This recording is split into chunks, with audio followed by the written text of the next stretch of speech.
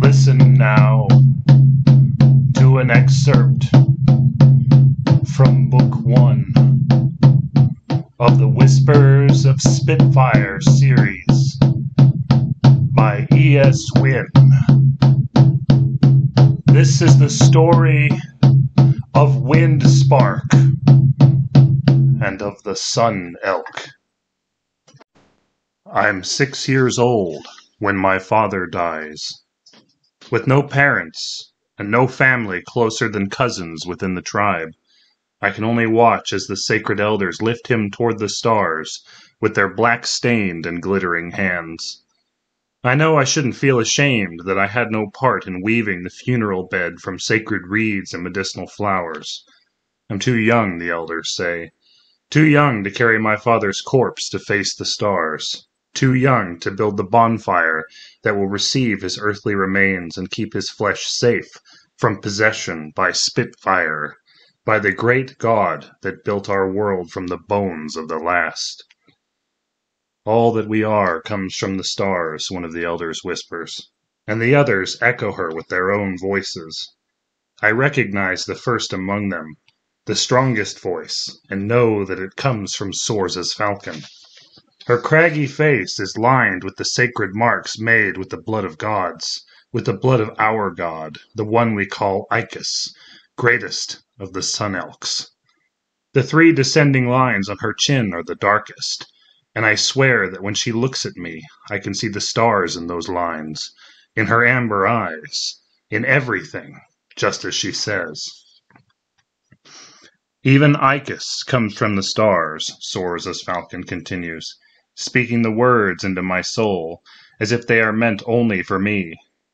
The shards that shine forever overhead, the stars that remember all of the stories of the world as it was, and of the world as it is now. The shards, the stars, and all the pictures that they paint to remind us when we might forget who we are, where we come from, and why we must hunt our gods.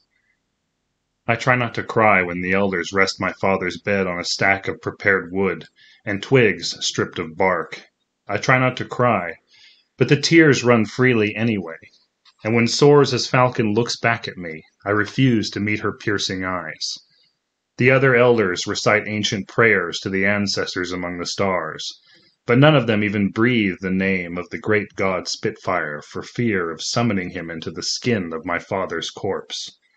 The sacred elders are his chosen, touched by his voice, but in this one ritual, the death ritual, they turn their backs on him, as if he'd never broken and remade the world. What do you know of your mother, Windspark? Sors's falcon asks me, settling beside me as the other elders lose themselves in chanting and singing. I stay as strong as I can, face her as she starts to stroke my hair. I have no answers for her. Nothing verbal, just a shake of the head. I know that my mother died in childbirth.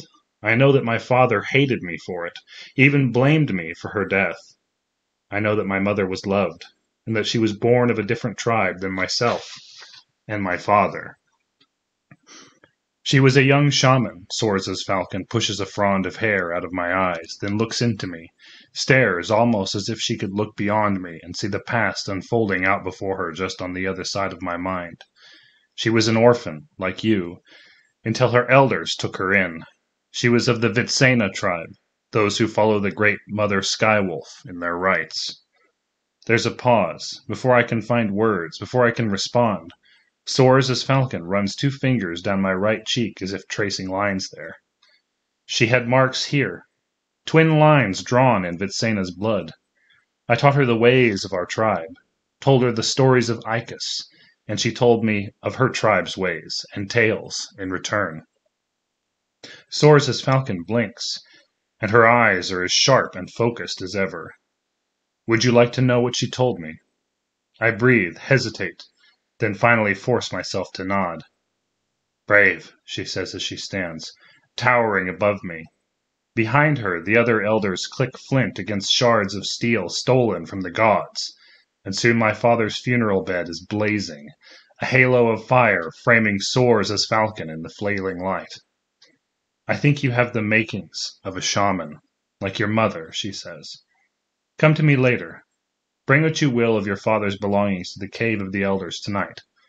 His tools are yours now, and there's a future for you among the shamans of our tribe if you think you are made of stern enough steel to take it. At 6, I don't know what I'm made of. Stars?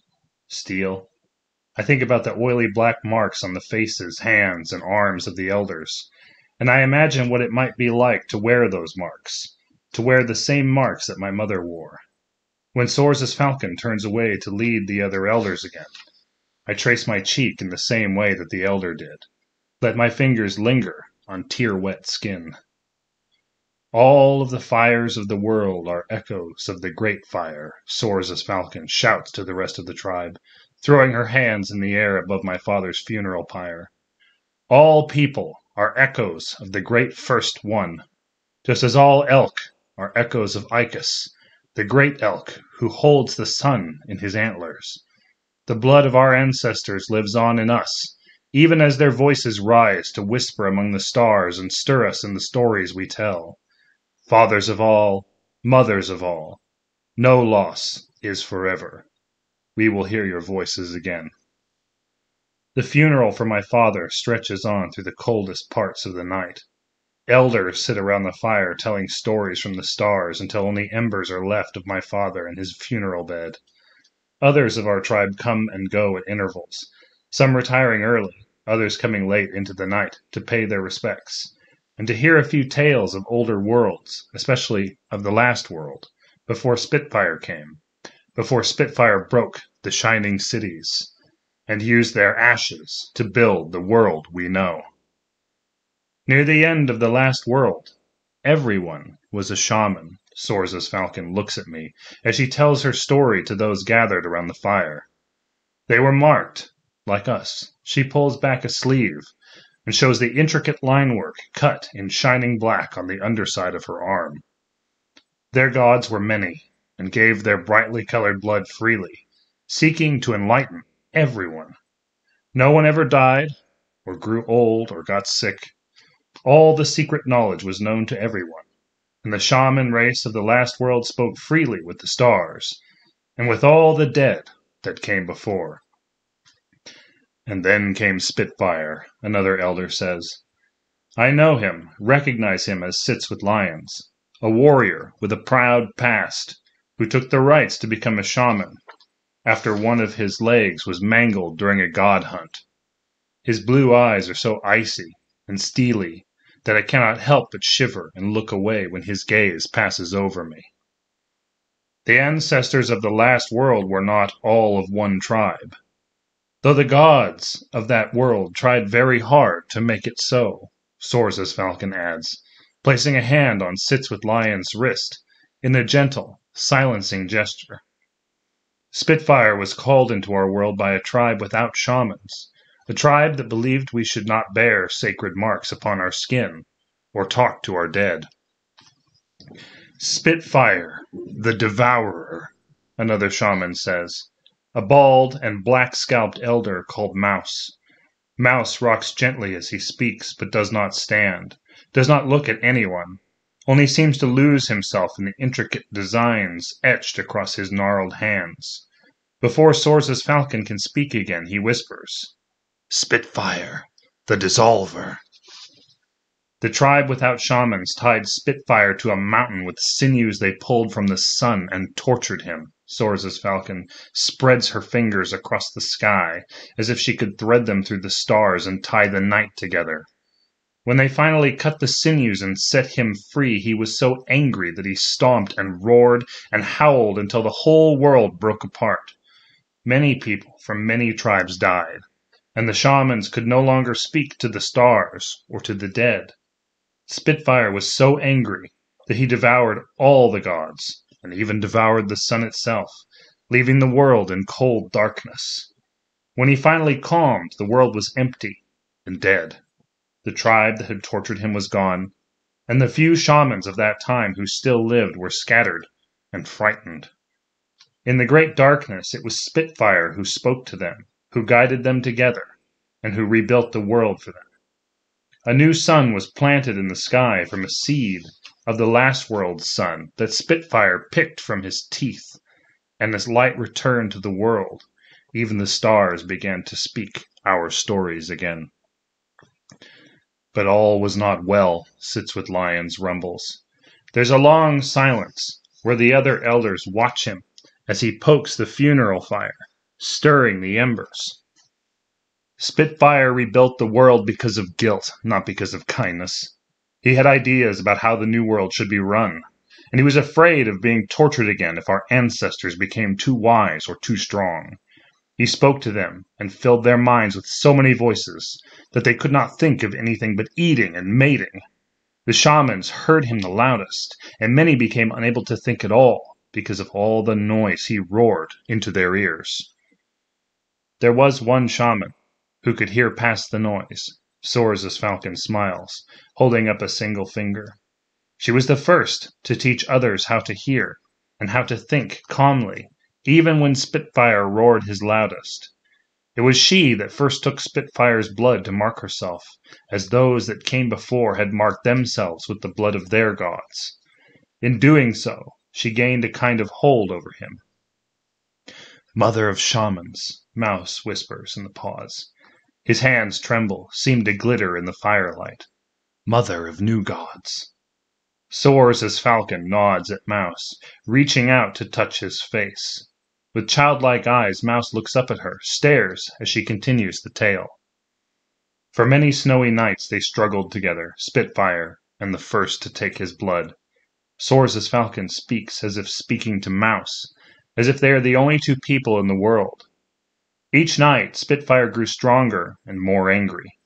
By the 8th night, he was so ferociously angry that Mother of Shamans thought he might break apart the world again. But instead, he turned all of his rage inward and broke himself. With a great crack of thunder, he tore himself apart, and all the gods he had eaten came rushing out of him into the new world. These were not the gods of the old world, though. Sits with Lions looks around the fire, lets his stare linger in the eyes of anyone who dares not to turn away. The many nights they had spent in Spitfire's belly had changed them. Their colorful blood became dark, dark as the blood we mark ourselves with today. Our gods, the new gods, like Eikus, Urson, Vitsena, and all the rest, no longer seek to better our lives and enlighten us. They are wild, feral things now. They are their own masters, forever touched by Spitfire's darkness. But they are gods still, and must be respected, especially in the hunting and the killing.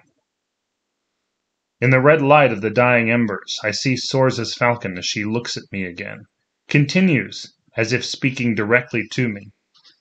It was Mother of Shamans who taught the first of our ancestors how to hunt, and how to mark ourselves with the blood of the new gods. In her life, she was marked with the blood of 8 of the new gods. And the stories about her achievements are many. She never lost touch with the voice of Spitfire, and even today he whispers many secret things to us as shamans, while he slumbers as a memory among the stars. The night of the funeral is the last night that I spend in the hut I had shared with my father. The bed of furs and reeds that once kept us warm no longer seems capable of keeping out the cold, and it makes the decision to join the sacred elders all the easier to make. In the morning, I gather my father's collection of bone-carved animals into a hide sack with all of my clothing and every piece of smoked meat I can find in the hut. Fishhooks, hammerstones, and a knife go into another sack, all separated by a pair of furs that my father had planned on sewing into coats. Most of it I only have a vague idea how to use, but it feels foolish to leave anything behind. Soars as falcon is waiting for me at the opening to the cave of the elders when I arrive. I watch her as she stands, half expect her to chastise me for coming at dawn instead of during the night, but she wraps me in her warm cloak of feathers instead, holds me close, and warms me as if I were her own child. I leave the sacks of my belongings at the threshold as she ushers me into the fire-lit darkness, shows me a world that only shamans ever see. the underworld, the cavern where the sacred elders sing alongside Spitfire in the endless night. For the next 6 years I learn the ways of the gods.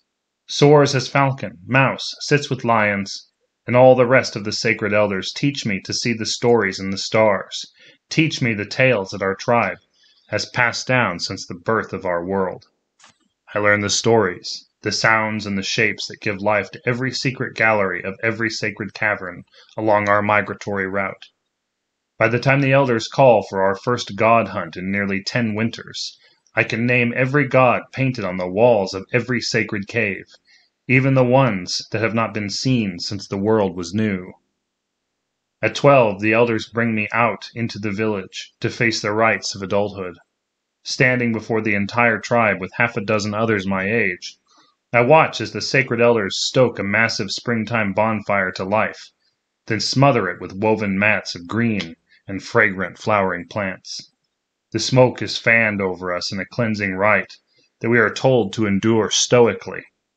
When the flames finally break through, consuming the mats, and the great plumes of smoke clear and reach skyward again, there is a young elk lying on her back before us, dazed and tied at the ankles, her eyes rolling, breath coming as a raspy panting.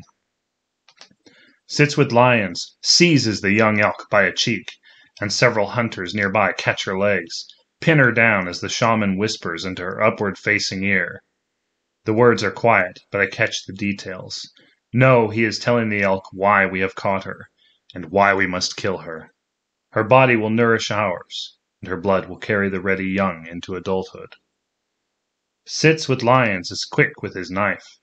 His blade is a shard of steel cut from a scale of stolen god hide, and it slices deep and easy. The blood of the elk runs across the ground, and then Mouse is squatting beside Sits with Lions, trading the other shaman's steel blade for a branch cut from a juniper tree. The short needles wick up the warm blood like the bristles of a paintbrush, and then Sits with Lions turns toward us, begins to tell a story as he brushes our faces and chests with the blood. In the last world, there were no rites of adulthood, Sits with Lions says. The race of shamans that lived in the shining cities of the distant past had no need of them, for they were born fully formed, as pure and as simple as children, and the gods made certain that no harm ever came to them. For the ancestors of the last world, there was no pain, there were no tears, they never felt heartbreak or loss. They were safe from all harm, and never knew what it means to need, like an infant always kept close to its mother's breast. The needles of the branch slap at my cheeks and leave a lingering scent of elk and juniper in their wake. The blood is warm, quickly cakes against my skin. Beside Sits with Lions, soars as falcon watches the ritual with a smile, spreads her arms to the sky, and picks up the tale where the other elder left off.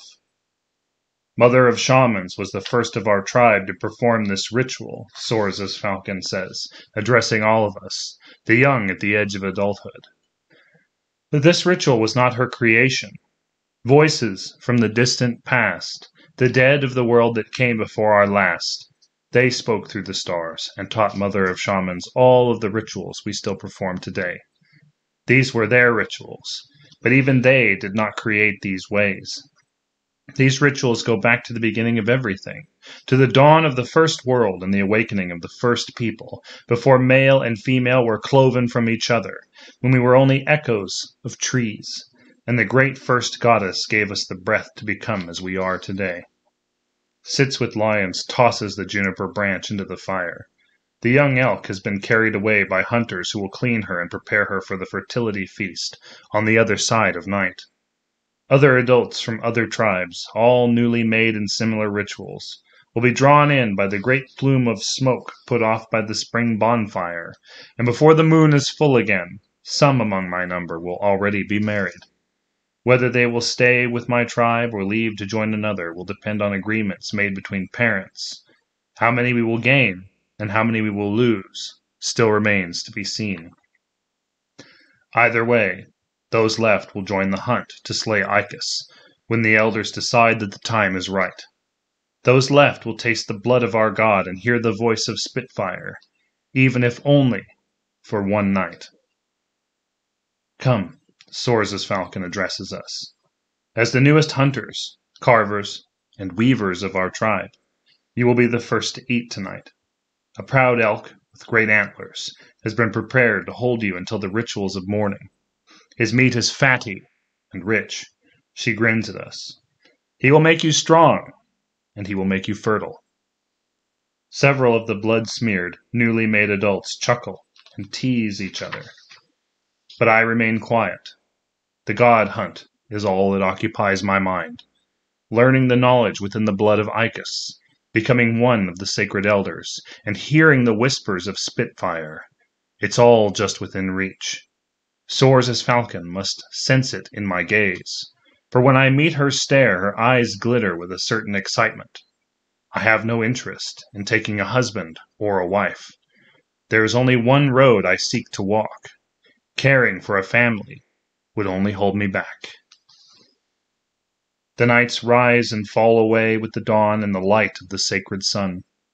Young adults are married off and our tribe gains 3 new hunters, each from a different outer tribe.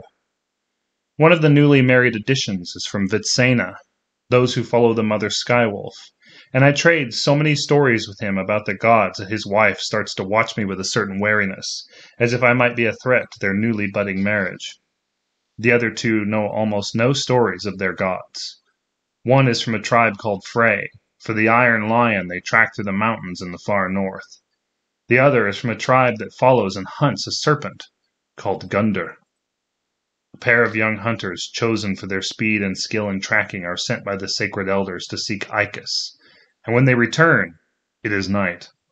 The moon is still bright even as it wanes away from full, and the noise of the hunters' return wakes me from a dream of ice and shadows that I'm happy to leave behind. When I cross into the entryway of the sacred cave, I see the 2 young hunters chattering with Soares' falcon, planning the hunt that will earn me the sacred marks of a shaman.